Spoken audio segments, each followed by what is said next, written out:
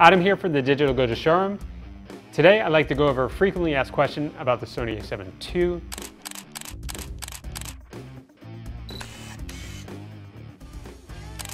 Can you take a still image simultaneously when recording video with the a7 Mark II?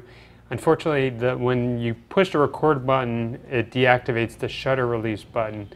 So you won't be able to take a still image while recording video. So if you're in the video mode and turn the record on, and you'll see that it says record on the screen. Now, if I push the shutter release button, you'll see that it will try to activate the autofocus, but it will not allow me to take a still image. We're going to push the record button to stop the video. We're going to turn it into another mode like program. We're going to hit the record button right here. It's going to start recording video. And if I push the shutter release button, you still are not able to take a photo. So no, you're not able to take a photo while recording video on the a7 II. Well, I hope I answered your question on the Sony a7 II. If I didn't, please leave your comment or question in the comment section below, and I'll be happy to answer it. And don't forget, please share this video with your friends. Until next time, I'll catch you later.